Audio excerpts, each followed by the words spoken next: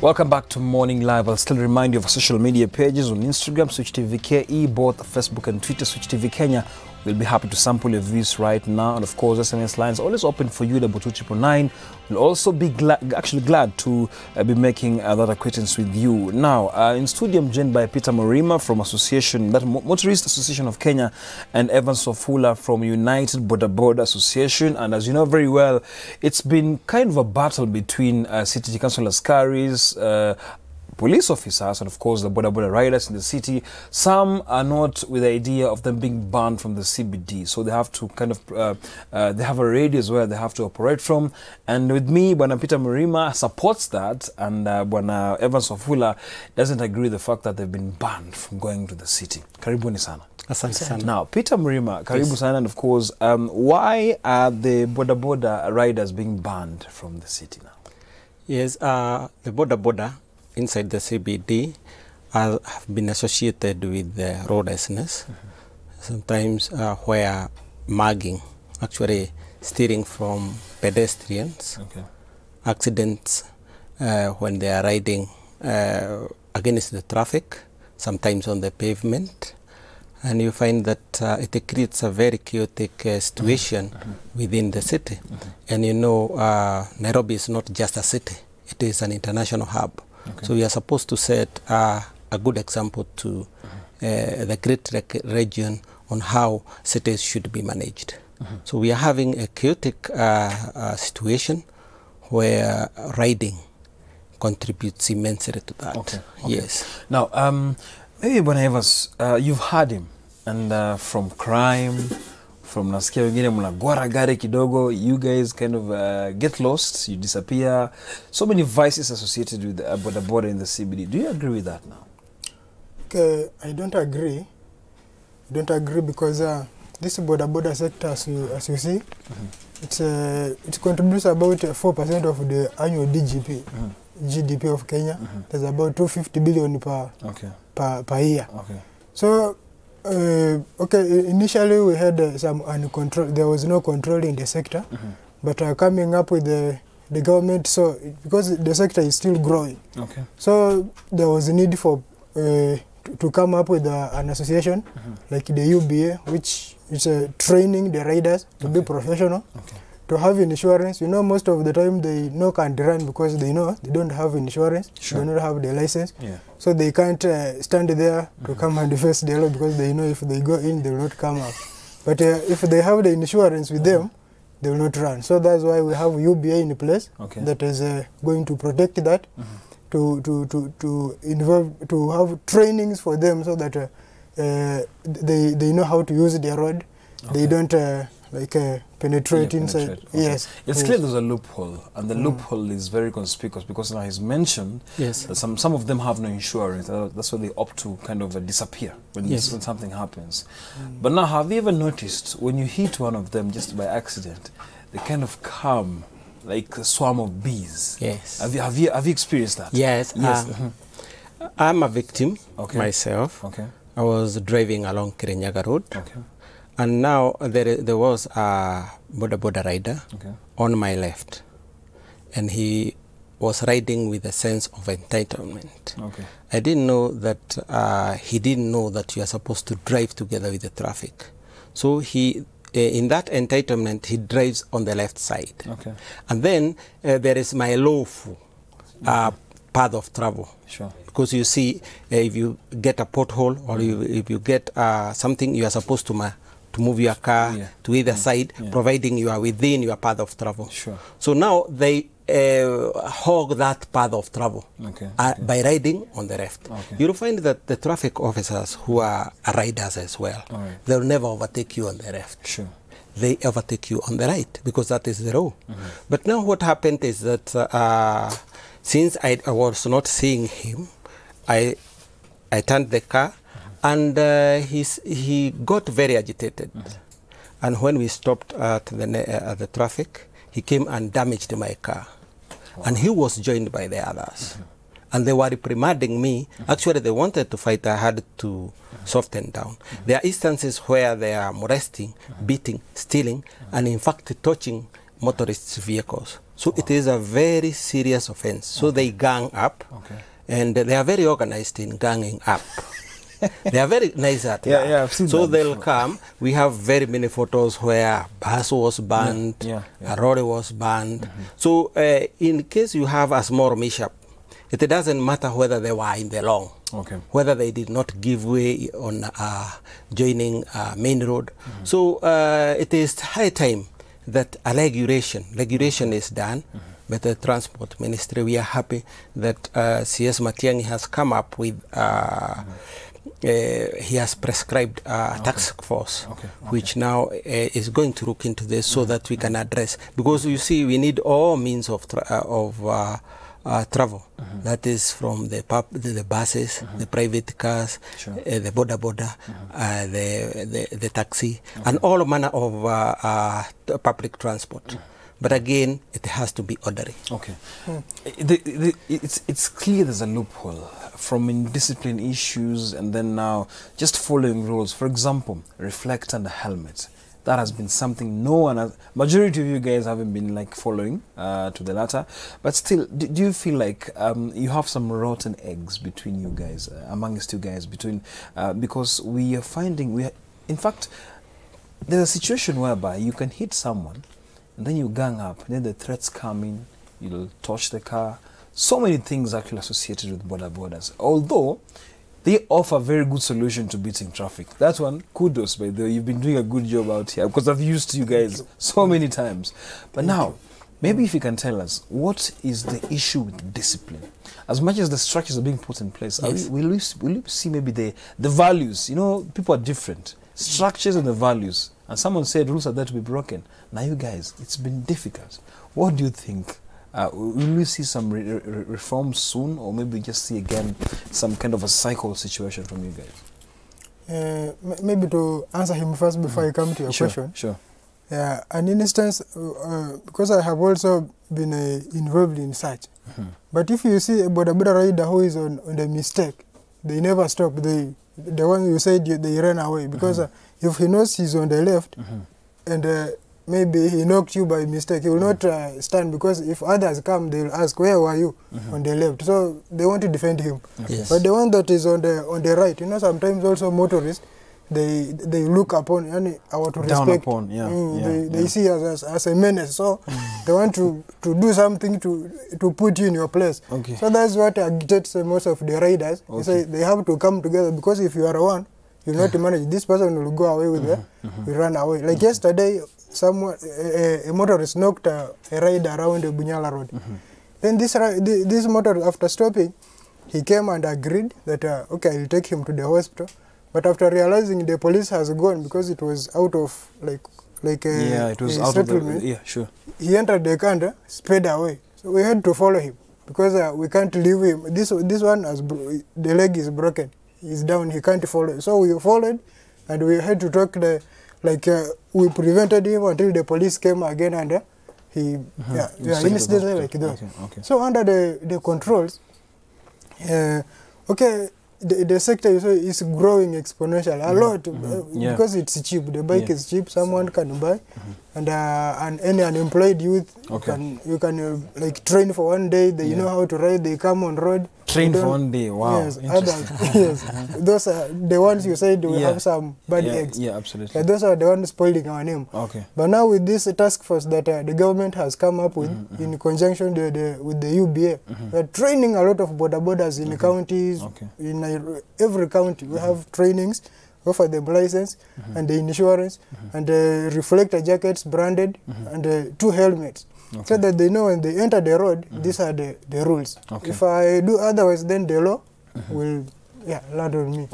Now we've talked about the issues on both sides, not even both sides, mostly on their side. But now let's now focus on solutions, because it's still a crazy time for them when they get themselves into the CBD. And maybe from your angle, what should be the solution? As much as you're saying Nairobi is a very organized city, we need some organized form of transport. Now, what is your opinion, or maybe your solutions out of this? Because also, at the end of the day, looking at the bigger picture, they need to take something home.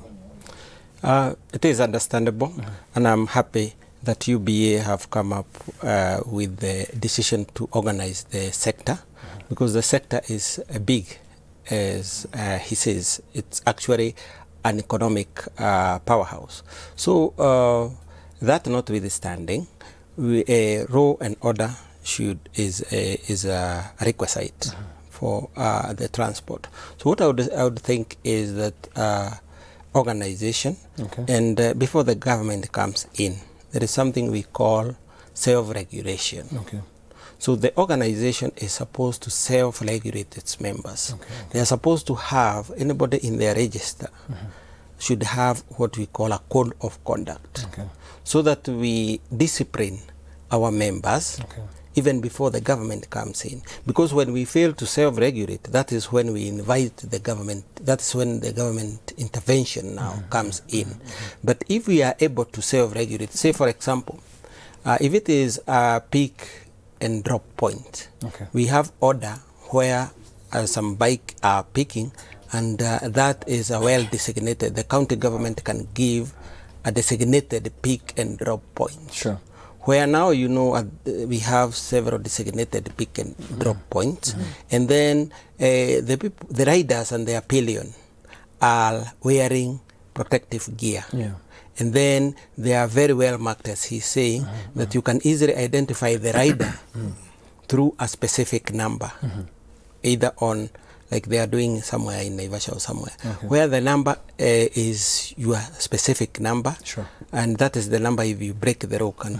That will now stop hitmen from using the motorbike, because all those riders are registered within that organization, and any intruder or those that are lawless, they will themselves remove them, and the government will help, or even the motorist association, because also we want to come up with an initiative where we stop this conflict between motorists and Boda Boda. We are able to find and identify, so we are going to do that together with Uber. We identify areas of conflict, and then seek solutions so that we can mitigate the damage that is being meted on vehicle owners. All right, we'll just be coming back to you shortly, but we're taking a short break. When you return, right in Morning Live, we're now to talk about insurance. Now, how safe are the Boda Boda riders? Because as much as they're talking about fleeing upon hitting someone, there must be something wrong. Insurance, insurance, insurance. Are these people insured? Now, if not, what's the solution? All that's coming up to you in a short break.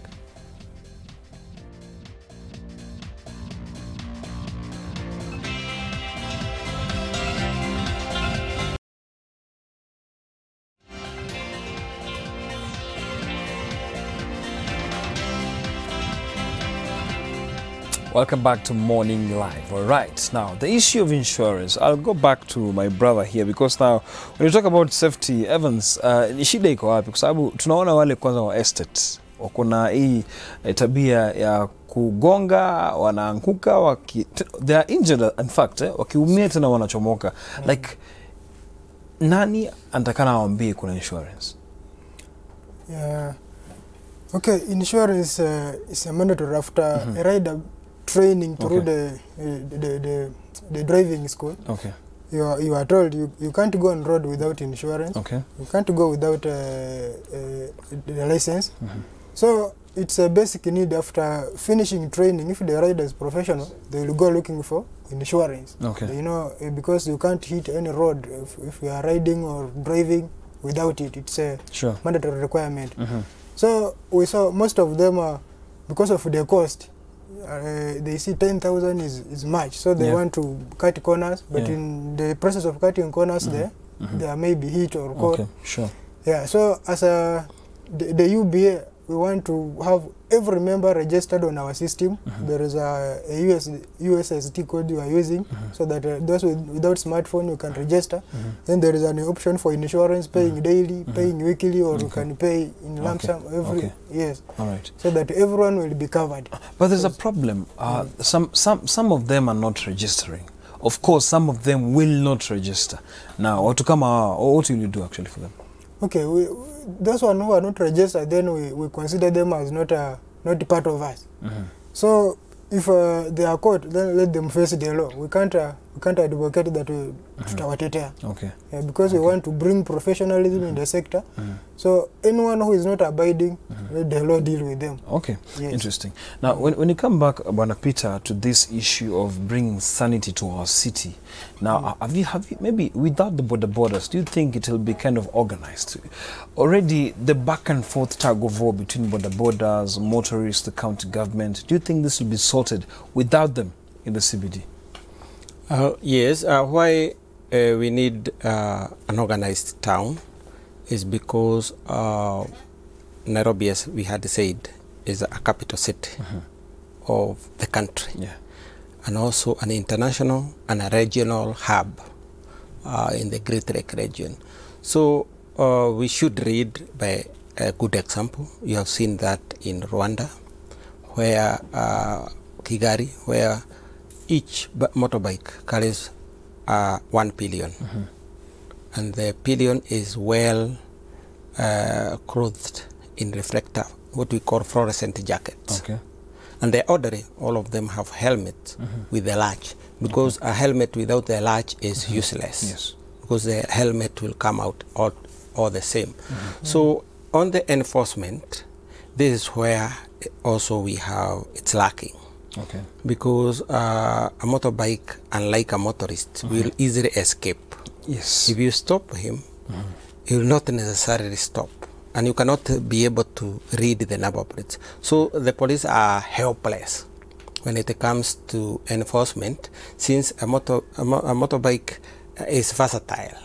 It can easily use even a road path or use the wrong side. You have seen them driving on the wrong side of the traffic. Yes, sure. So it easily lands out, and that is where now the concern of the county government comes in, where they find that the good image of the town is being soiled. Okay. So as much as also we have another problem in the chaotic matatu sector, but again that is being controlled, because you have seen that now we are no longer having those loud exhausts, protruding limbs to they are no longer overlapping, because Matiang'i came on and restored some order to that sector. So regulation will come anyway. Regulation is there not only for motorists, also for motorcyclists. It's supposed, because many motorists say that the government treats Boda Boda sector preferential. They give them preferential treatment. They favor them. They don't enforce. So you'll find that where we are having a speed or a roadblock, Boda Boda comes loaded with 3 to pillion. And that does not bother the traffic enforcer. But you do a small misdemeanor and you are arrested. So we want a uniform law enforcement where all players are treated the same. You commit a mistake, you commit a traffic offense, and you are charged for that. But where now so to get an organized city, we need regulation, enforcement. Regulation is self-regulation from our side, and then the government enforcement. And we are going to have a very nice city. Yes. Now, the enforcement regulations, according to Bwana Peter here, it's good to have the regulations. Now, what's your demand? What do you want from the UBA? Of course, you want to bring sanity back to the Boda Boda riders. As much as it will take time, what are your demands? Because at the end of the day, when he talks about regulations, sanity, Nairobi being a hub, Nairobi being a very big city in the world, what are your demands? Because will you just be moving around uncontrollably? What do you want from the UBA, from your agreements and everything? Okay, the first thing we want is not to be taken as criminals. Because if you take someone as a criminal, then they prove it. They'll go ahead and prove it. That, okay, you have put me in this sector now. I'll improve on it. But we want that's very interesting. So you're trying to say that when you are kind of tagged as criminals, you'll try to prove it. People try to, it's like, in the mentality, they say, the county government is treating us as this, So it become thugs. It's become it's a complex. It's a complex. Yes, that one is a complex. Okay. So we wanted the county government to call us. They can call us even at Uhuru Park and say, now this is what we are doing. We want order in the city. If we found you not at whatever we have designated to stand there, then we will take you as a criminal. Full stop. Okay. Yeah, so that if they give us a place, they give this rider, they say, you are how many? 30. Every reflector, if you are number 1, you have number 1 on your reflector and a bike. Sure. So that from there we know this rider is from Kirinyaga Road, a certain stage, number 30. Sure. In case of a mistake, we just come there, we say, we had one of your rider, this and so, did this and they escaped. So you have the mandate to look for him, or else you will not continue operating from here. Okay. That will be the first, from the county government. Sure. Now, because the government is, the larger government on their party, they are playing, but now it's the county destroying it. That's why you see them, the Boda Boda are still in town, but they operate as if they are not loved. Okay. We want love in this sector because it's an economic powerhouse. Okay. If we, Peter has something to say. Yes, I have understood you in terms of when you feel that you are being looked down upon.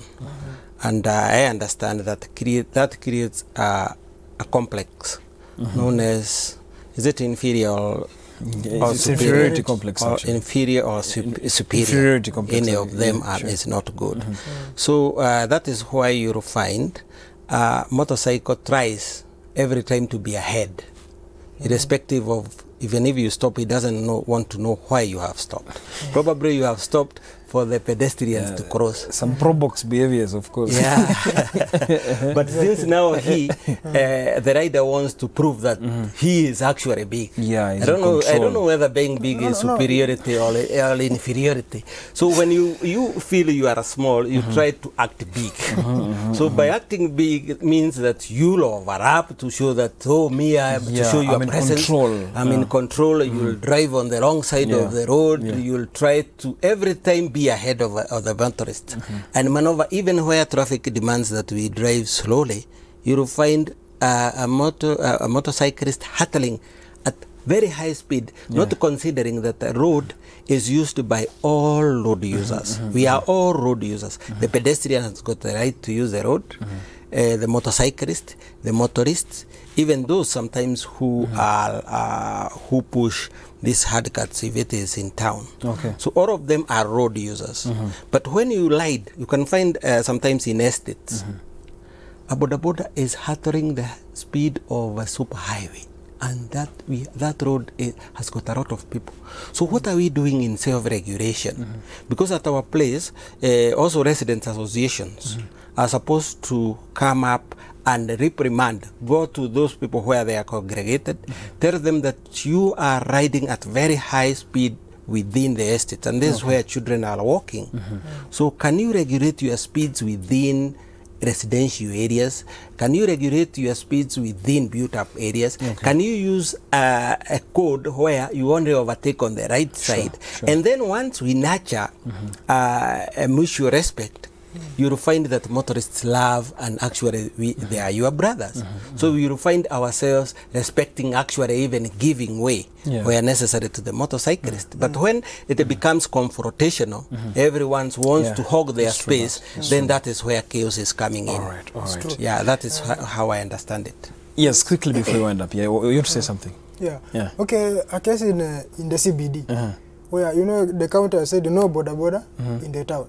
So if I'm there with it and I stop, of course this kanjo will come and take my bike. So you have to flee. You have to flee. But outside the CBD, you will see bikes are relaxed, motorbikes are relaxed because they know there is no kanjo who will come and harass me around. Thank you very much, Bwana Evans. And of course, let's hope we'll find sanity very soon. Thank you so much, Bwana Peter Morima, for coming to studio, Evans Ofula for coming to studio.